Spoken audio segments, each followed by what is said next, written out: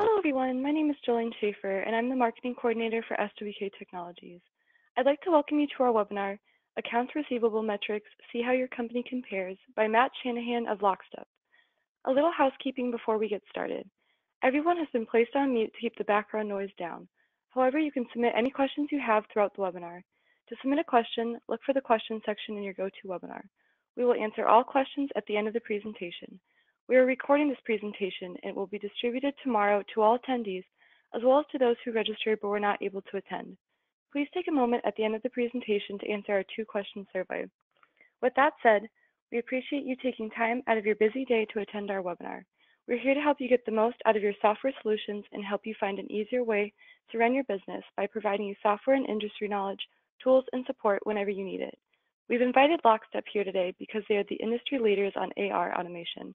So whether you're here doing research for a new solution or you're just here to learn, we'd like to encourage you to ask any questions throughout the webinar. Lastly, as a quick reminder, SWK is constantly sharing important updates and software tips and tricks on our social media channels. So we encourage you to follow us on Twitter, LinkedIn, Facebook, and subscribe to our YouTube channel.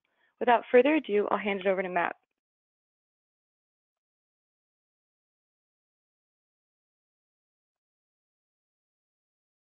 Thank you, Jolene.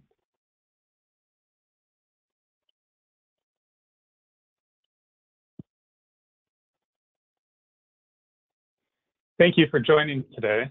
My name is Matt Shanahan. I'm the Chief Strategy Officer for Lockstep. We do quarterly benchmark reports just regarding kind of effective AR automation strategies and how to pursue those. So we'd like to take you through the latest update that we have today. Before jumping into the benchmark, what we'll do in terms of an agenda is really talk about Lockstep for just a moment, give you an overview and some background on our experience. Then we'll delve into what can you really manage in AR.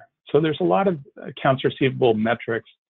And it seems like an easy question, but it's really not as straightforward as you'd think. And so we'll walk through why that is, and then why we focus on a certain set of AR metrics that historically have really been overlooked. What we'll do is then delve into the 3 main automation strategies that you can use to manage your AR. And with that as the stage set, we'll learn about the benchmarks for automation and what kind of impact it can have on reducing past due or reducing average days delinquent. A quick background on Lockstep. Lockstep is the maker of Anytime Collect. Anytime Collect is an AR automation solution. Anytime Collect makes it easier and faster for you to collect your cash. It also makes your bank balance bigger. And Anytime Collect is in use in over 20 industries by over 170 companies globally and has more than 10,000 users of the application. You can see some of the great brands that we serve here. We're also the leader in integration. So we extend this capability, so bringing AR automation to all of these different ecosystems, especially the Sage ecosystem, deeply embedded with Sage 100, also Acumatica, and other platforms. So whether it's on premises or in the cloud, our integration platform makes automation possible, and we're expanding all the time. We're just recently adding integration also to Salesforce.com to make collaboration between accounts receivable and sales easier. So let's hop in. It goes without saying there's a lot of pressure these days on every accounts receivable department. Now, the pressure is to collect cash. The current economic environment certainly set it up that way. And so managing that process plays a crucial role in reaching that objective. But can the collections performance really be managed? I mean, tactically managed. Our research suggests that it can. We talked to a lot of controllers and AR managers in various industries regarding which metrics they monitor and why. The discussion revealed a lot of metrics that key leadership finds to be effective. But which ones really matter? We looked at each metric individually and asked the question, can this metric be managed? Our criteria for quote unquote managing became that the manager could directly influence the metric by asking someone to do something differently. And as a result of that, the desired change in the metric would occur. Our research confirmed our suspicions that some numbers just can't be managed no matter how hard managers try, but some numbers can be managed. And so we'll be looking into that. And we'll also look into the fact that there's a gap in technology a lot of times, that some of the most important metrics that need to be managed aren't available because of the technology that's in use. We found 3 classes of AR metrics, each with its own managerial value and purpose.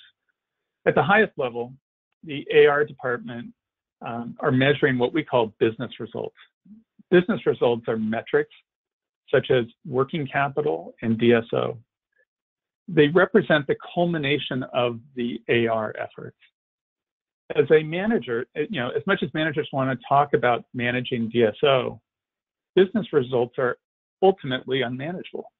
If a manager could directly, control DSO, then every AR department would meet its targets.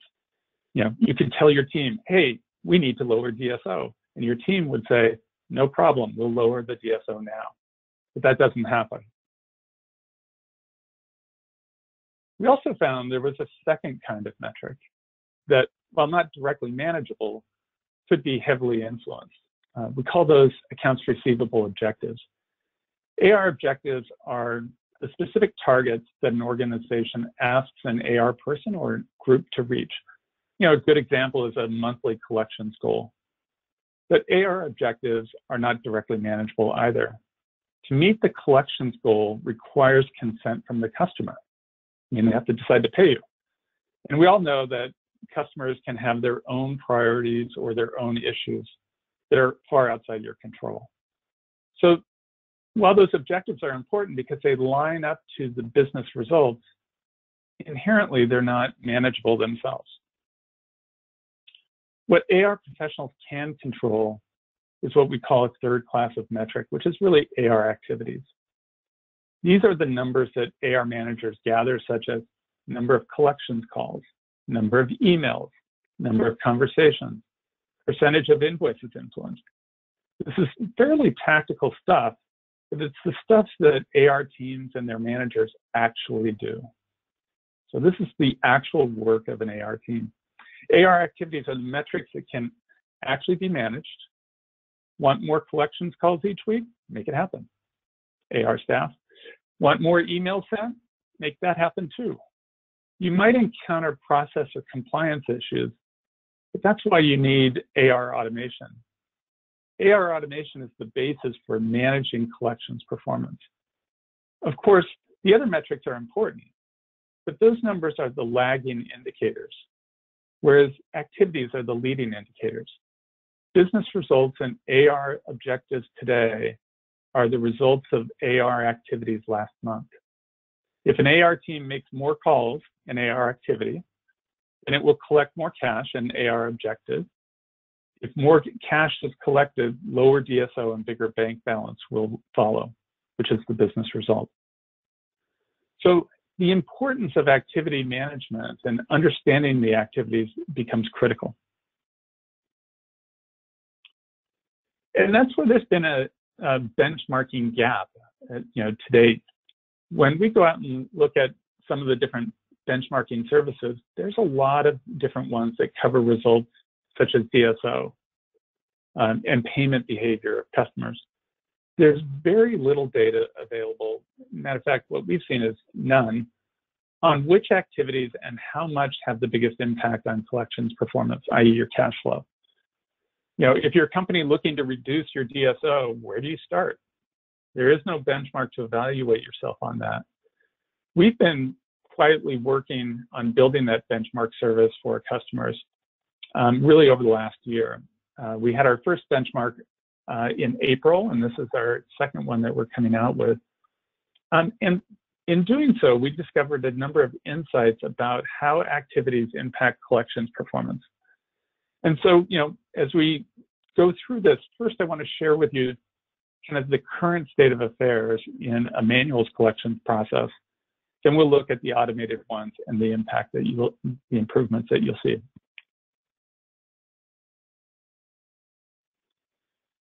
So to understand these dynamics more, let's kind of dig into what happens in a manual process. As I mentioned, we work with a number of different companies. One of the things that we do is we always benchmark what are their current operations before we implement our system. So we want to have a before and after. And that does go through the business results, but ultimately it gets down to the AR activities. How many activities are they currently doing and whatnot? And what we see, is the fact that it's a very manual process today. What we've seen, just as an example, to make a phone call, there's prep time. You've got to gather a certain amount of information together, maybe from multiple different systems, and double check everything before you make the call, because you don't want to make a call and upset the customer with bad information. You've got the actual call time with the customers. Those can be short, maybe just leaving a voicemail message, or they could be longer. You could be negotiating, the actual payment terms that you're going to do. And then there's post-call administration. You have write-ups and reporting that you need to make sure that's going on. So that can take anywhere from 25 to 40 minutes per phone call. Now, it's not only phone calls that are done on a daily basis, also, emails are being sent out and other things. And so between the combination of voicemail, calling and emails, about 40 to 60 outbound communications are done per day by a typical AR staff person. This limited capacity, when you think about typically the number of companies out there or customers that you might have, means that less than 10% of your customers are being contacted after invoice presentment. So really it's invoice presentment, and then you're chasing the past due, 60 days past due and above, because those have the biggest impact. And, as the Hackett Group reported, one of the biggest obstacles, to improving performance is adoption of technology by accounting departments. And that's because it's easy to see why. Most accounting departments use Outlook and Excel, or maybe Gmail and Google Sheets, as their technology stack, right? So with no integration to the ERP, it means data is constantly being manually just transcribed between emails and the ERP, right? So you're constantly typing in new stuff, or maybe pulling stuff out and pasting it in. And with no automation, it means things like follow-ups, promise tracking, and dispute resolution is all manual, right? So you've got those in your Excel sheet and you're tracking it there. You're doing your aging in your Excel sheets, things like that. And then with no activity management, there's no visibility into what got done today. You can't look across everybody's Outlook and say, what did you guys do? So visibility isn't available, and then that makes it hard to control. So this is sort of where, when we poll most organizations who have not implemented AR automation, they're doing this. And the problem is, when you think about sales has Salesforce, right? So they've got a sales automation solution to help them be more productive and manage all their activities. If you go into support has Zendesk, right? So they've got a system that helps them manage their activities and make sure the team is working effectively. If you go even into IT, they have a ticketing system typically called Jira, where they can manage all the activities and who's doing what and everything else. But then you get to accounting, and all you've got is Outlook and Excel. And the problem is that's really exposed some underlying conditions as a result of that. So there's been a massive migration to remote work as a result of the pandemic. And that reliance on Outlook and Excel is starting to really show through in a number of different ways. First, the move to remote work exposed the problem of these manual processes. The pandemic increased the workload because there's more collections risk. All the traditional credit scores are out the window. So AR staff are now trying to contact as many customers as possible to assess collectability.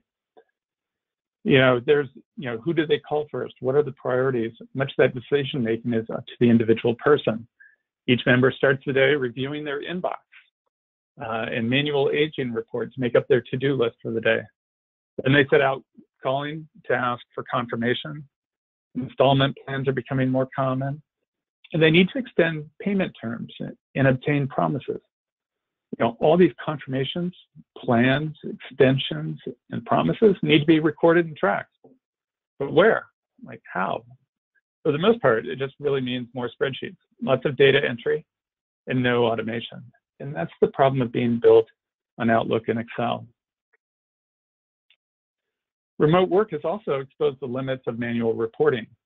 What used to be weekly forecasting and reporting is now becoming daily.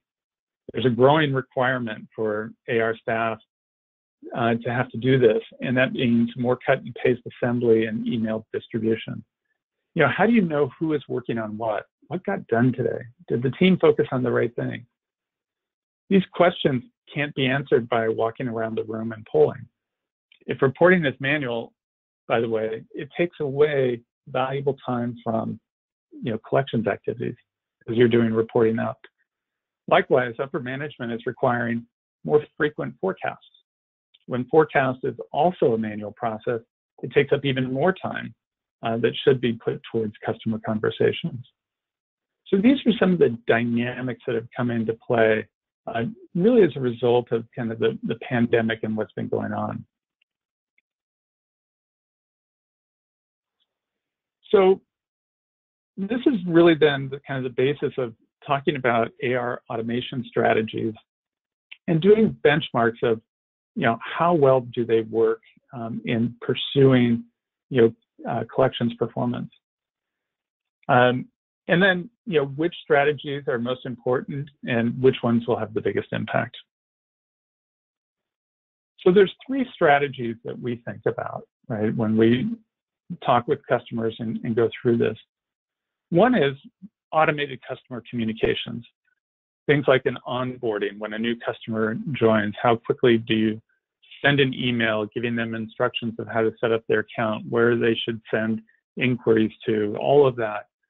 Certainly presentment of invoices, but other transactional communications such as a reminder, hey, you've still got an open balance, this is coming due, please, click here to pay. Or a past due notice, right? Suddenly it's gone past due, rather than, somebody on the AR team having to type that out manually. It should just get automatically triggered and sent.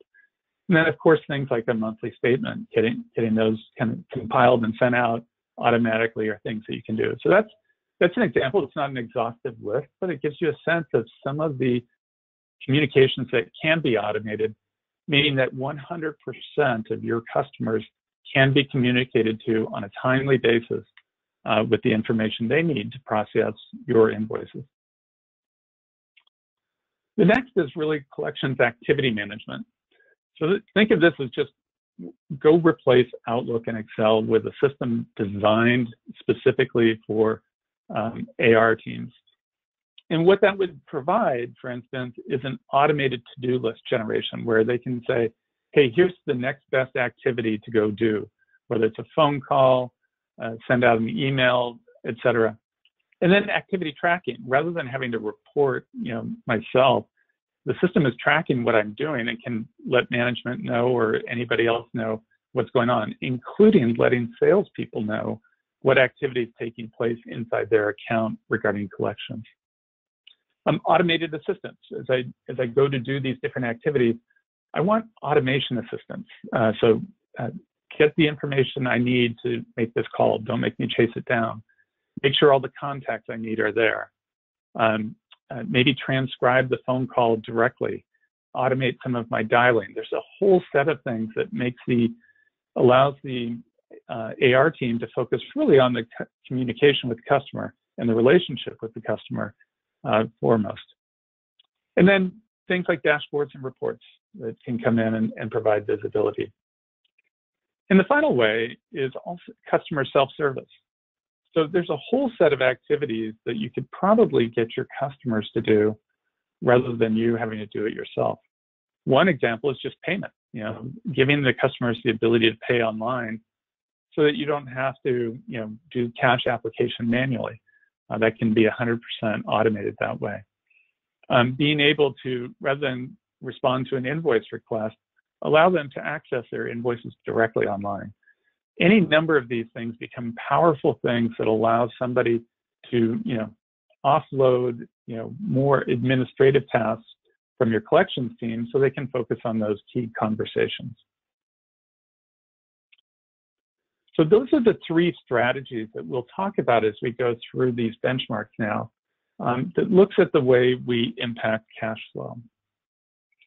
A little bit about the data and the analysis that we did. The benchmark report is based on data from the last really 10 to 12 months.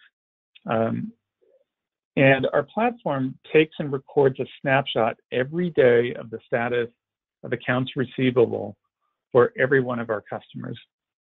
These snapshots are used to measure and report their metrics.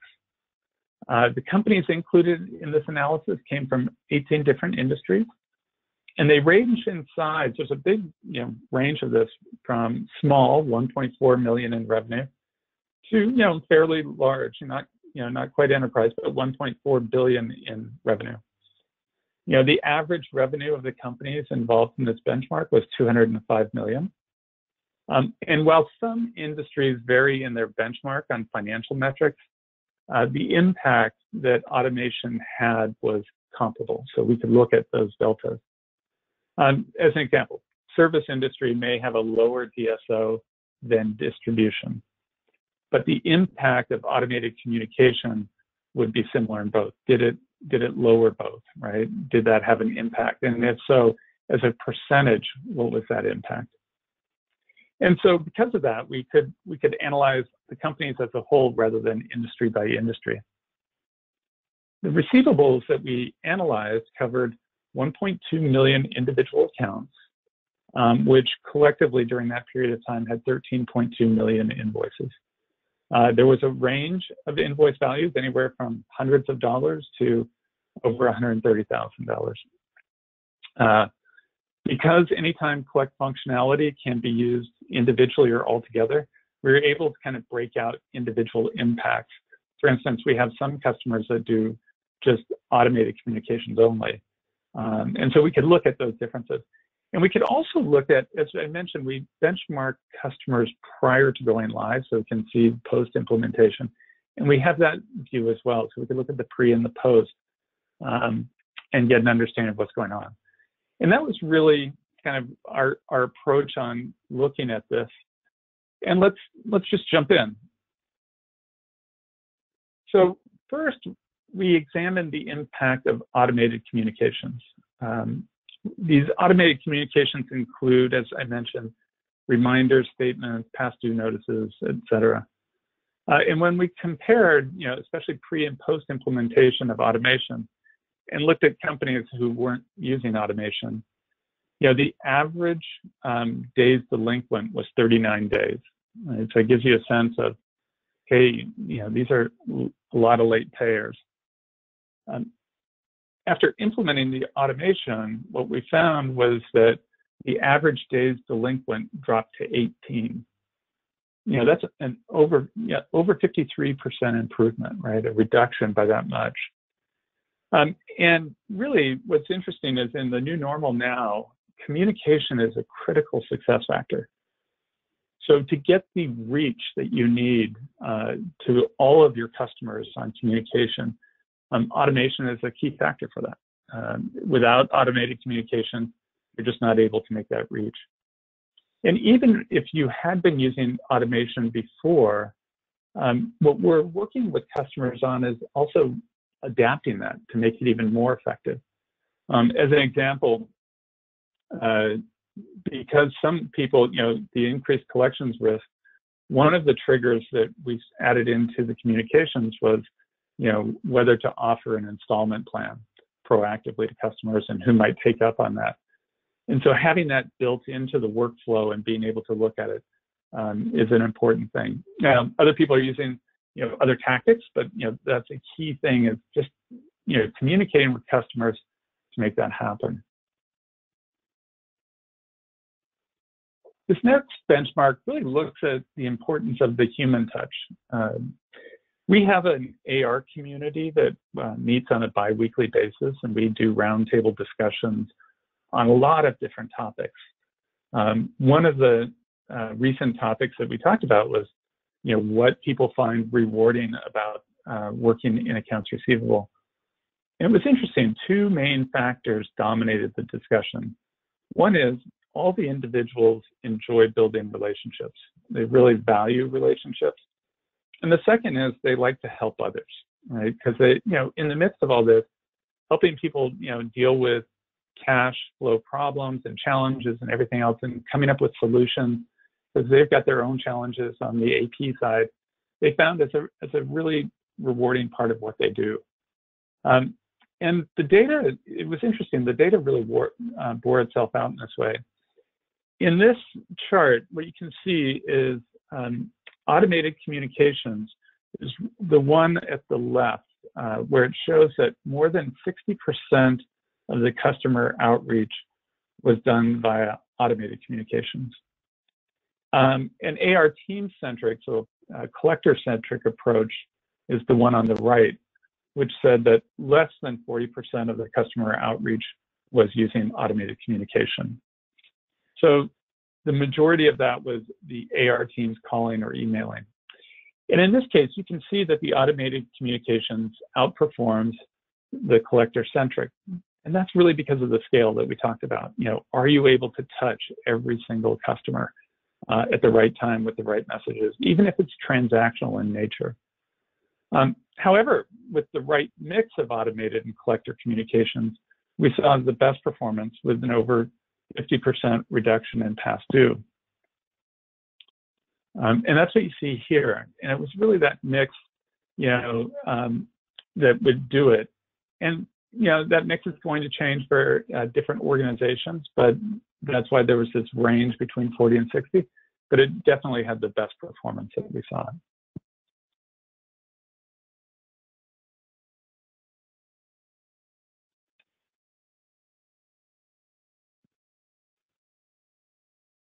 Now, the previous benchmark looked at the mix of activities between automated communications and collector communications. This benchmark really looks at the number of communications per individual invoice to see what that impact would be on past due. What we did is we split the companies up based on their average invoice amounts. So you can see the buckets here. Those where their average invoice was less than $1,000 in the different buckets, all the way up to people whose average invoices was over $10,000. And then what we also did is we broke up kind of into different buckets within each of those. The people who sent the most, the top third, sent things, and those that sent the least, the bottom third, and of course the middle third. And what you see here is the percentage past due dropped as the frequency of communication increased. Across every category in invoice value, we saw that trend. Right? So you can see that sort of graphically here. And the drop was, near or more than 50% improvement in all cases. What that means is, the need to free up as much time for AR teams to communicate with customers, and using the right amount of automation and kind of collector-led communication is really the key to success. So again, the amount of communication and the mix are really important to sort of make happen.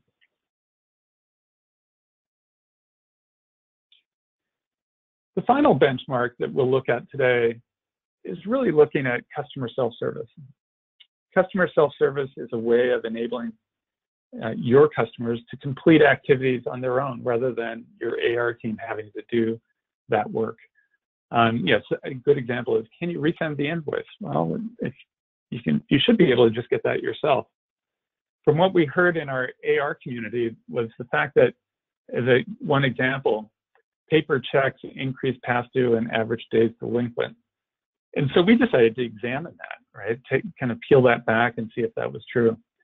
So we examined the impact of accepting online payments, where because online payments are starting to gain a priority and a popularity because people want to get rid of paper checks in the new normal. And you can see the impact right here because with online payments, there was a 14-day drop in average days delinquent and an 8% drop in past due.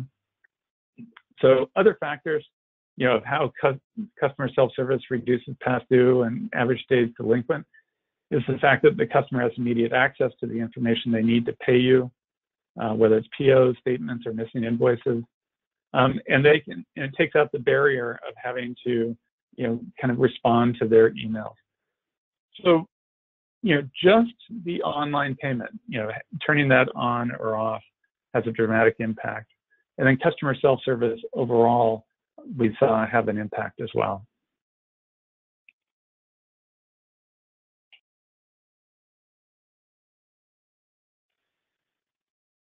So through these benchmarks, I hope one of the things that you can see is, you want to think about, are you doing the right things to get paid? One of the right things to do is to leverage automation. We talked about it through a number of different things. Communicating to all customers, not just the ones that might be past due, is critical, and communicating throughout the entire life cycle of the invoice aging. Maximize your team's outreach, right? It's, we think about it as, automation assistance for the team. Get rid of the, chasing down information, administration and reporting, all of those manual activities, or manual tasks that slow down the conversations with customers. So maximize your team's outreach and impact, and then move customers online. If you're able to leverage these three strategies, you'll see a dramatic improvement in your collections performance and scale, as you return to growth. So with that, we will open it up for questions and answers. One of the things I'll highlight is we do have a free AR automation benchmark ebook available at anytimecollect.com. It's on our homepage, and you can you can find it there. Thank you, Matt. We'll now open it up for questions. If you have any questions, please enter them into the questions section of your GoToWebinar. We'll give that a minute in case any come through. And just a reminder, everyone, we do have a subject matter expert here. This is a great opportunity to have your questions answered in real time. And it does look like we have a couple that came through, Matt. The first is, where can we access this full benchmark report and future reports as they come out quarterly? Yeah, great question. So as I mentioned, if you register for the ebook online, we will send you quarterly updates. So just feel free to do that. We also do provide an opportunity assessment. So if you'd like us to, sort of look at your current metrics, which ones you're using and kind of how they rank relative to, using other techniques, we'd be happy to do that. We have another. How quickly do companies typically see an ROI like the ones presented? It's nice as in the case of Anytime Collect, it's an add-on solution to your existing ERP. And the deployment of that is anywhere from 4 to 8 weeks to go completely live. There's variables in that, but generally within 8 weeks you're live. And then you start seeing results right away. Now they sort of ramp up over time, but within about a month after go live, you start to see the initial impact. Within 2 months, and then we see kind of a ramping all the way through the 3rd month. From there is when people start to maybe say, hey, I want to add some additional communications, refinements, etc. And we work with them on that if that's what they pursue. But really, you see an impact pretty quickly. Wonderful. Well, I think that's all the questions that have come through. So thank you so much, Matt, for your informative presentation and for taking the time to be here today. Absolutely. Thank you for having us. Have a wonderful rest of your day.